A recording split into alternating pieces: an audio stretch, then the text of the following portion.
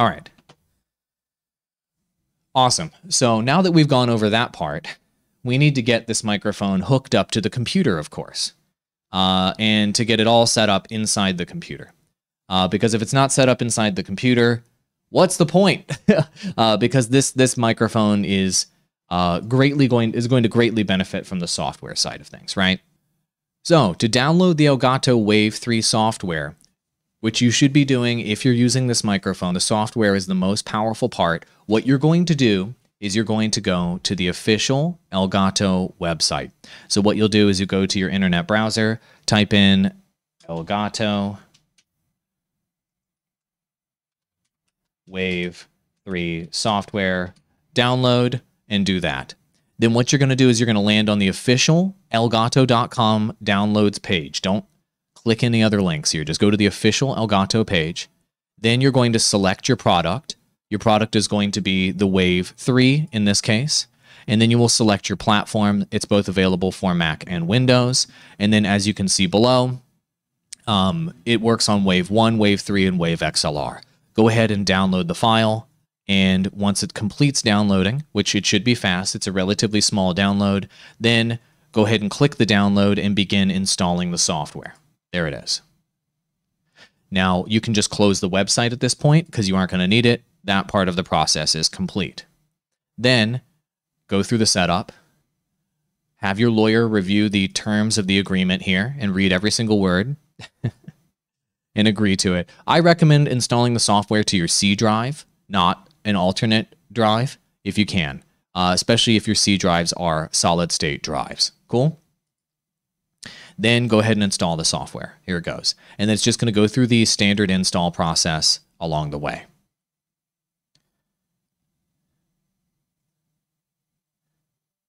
Go ahead and allow if it asks for permission. And it's going to be copying over the new files. And it will be, as you can see, installing drivers on your computer as well. So if you were concerned about whether you had the drivers that you need for this microphone, this is going to ensure that you have all the drivers you need all in one download package, which is great. And then there it is. And it's going to immediately put you into a Wavelink setup tutorial. Now, this Nahimic thing may pop up. I don't know if you have that on your computer. Don't worry about that. So we're going to be welcome to Wavelink, as you can see here. Cool. So then we'll click the Get Started button on here. And what it's going to do is help you select your different inputs and outputs that you're going to be using with this particular microphone. And so what you want to do before you go through this process is go into your system settings and your system sound and do a number of settings there first. You ready? So down here, if you're using Windows, what you're going to do is go to the bottom right-hand corner of Windows.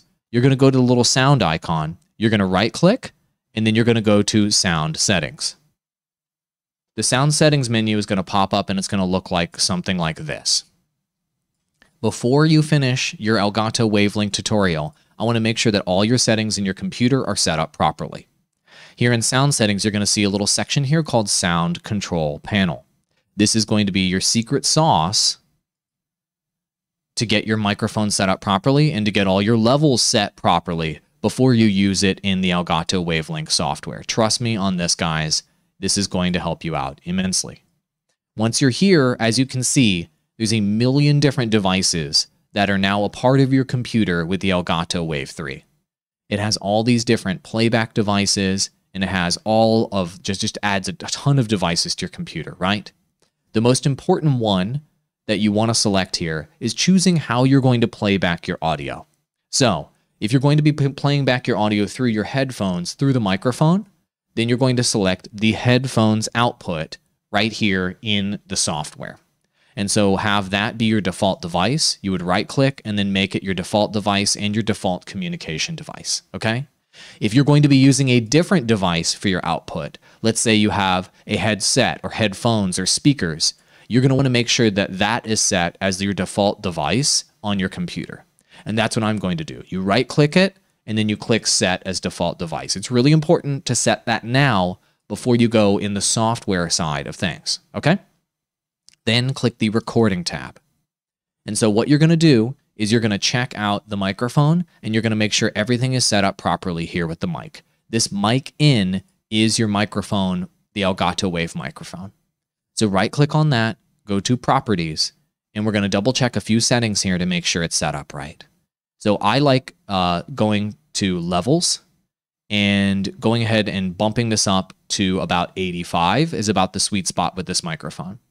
Go to enhancements and make sure that no enhancements are on right now, okay? Then go to advanced and make sure that studio quality audio is selected and uncheck exclusive mode. Do not allow any applications to take exclusive control of this device. It can mess up your microphone. Don't do that. Hit apply. Cool?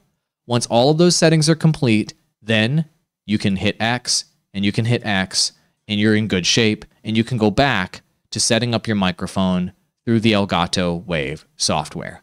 Those are the basic settings that you're going to want to do there, okay? Cool. So let's pull back up the Elgato Wave software. If you ever lose track of where it is, you can type in Wave and search for it, and WaveLink is the name of the software right down here. So we're going to open up the WaveLink software, and here it is. It's going to take us through the tutorial process. Now we're going to click Get Started, so we can close this window if we want to. We're going to click Get Started. And then now we're going to select our monitor output. So this is where you're going to decide what you're going to listen to your audio through.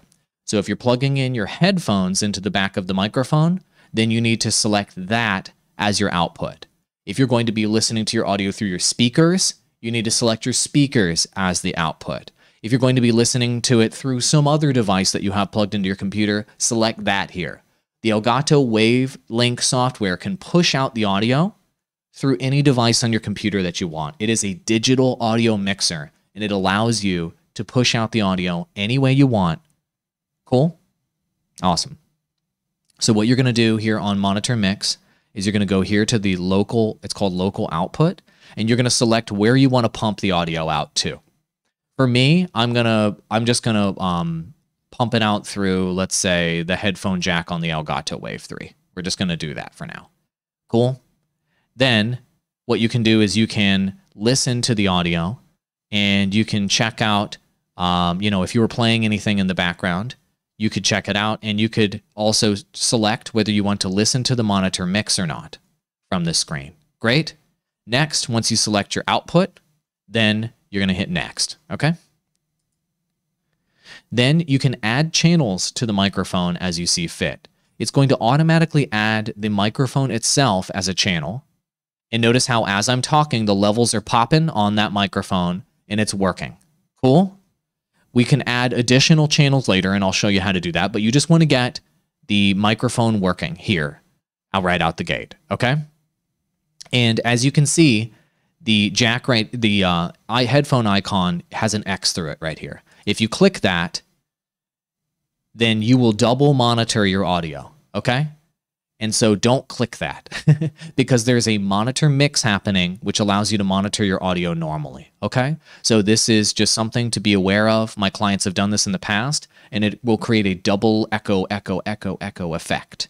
But one thing to note about this channel, as you can see, it'll give you an icon for your microphone.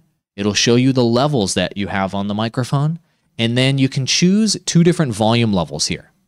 You can do what is the monitor mix here on the headphones, and then this is the playback or stream mix here with this broadcast icon. These two mixes are independently controllable using these volume knobs. So if you want to change how much of your microphone you hear through your headphones, you adjust this volume knob on the headphone icon, and then, or your speakers or whatever your monitor output is. And if you want to change the volume that people hear in your stream or your recording, you're going to adjust this volume level right here, allowing you to independently control two different mixes at the same time. Cool, right? Yeah, I think it's awesome. So we're just going to use that channel for now for the initial setup. Then, if we want to route in any applications and route in any audio into the WaveLink software, which is something that we want to do, we need to open our Windows sound settings. Now, here is the part that may be confusing to you guys, but trust me, this is going to make a whole lot of sense in just a minute. So what you can do is just click the Open Windows Sound Settings button, okay? And this is where you're going to be able to route in any audio from any applications that you have, and you can choose how it comes in to the Wavelink software. So let's say you wanted your system sound to come in to Wavelink software. What you're going to do is you're going to select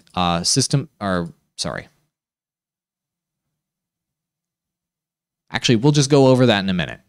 So we're going to route audio in a minute. We won't do that right now. I'm going to go through a whole tutorial on how to do that later. There you go. And the setup is complete. So we'll just cut that part out and just go straight into setup being complete. There you go. So now, as you can see, my audio is being routed into the stream mix here as you set up. And so whenever you're doing recording, people will be able to hear your microphone. Whenever you're streaming, they'll be able to hear your microphone through the Elgato Wave software. And if you wanted to put it into the monitor mix, you could also put it into the monitor mix as well. And how would you do that? We would uncheck the listening icon here on the monitor mix. Or sorry, we're listening to the monitor mix. And if we wanted to, instead, we could listen to the stream mix. Anyway, we'll go over all of that in a moment, but you can choose which one you're listening to by clicking these two buttons. You can either monitor the monitor mix or the stream mix. All of that's controllable here through the panel, and we're going to go over all of those details in just a moment. That is the initial setup with the Elgato Wave 3 microphone, and we'll get into more detail in just a minute because this software is incredibly powerful. Cool. So that's the initial setup of the microphone.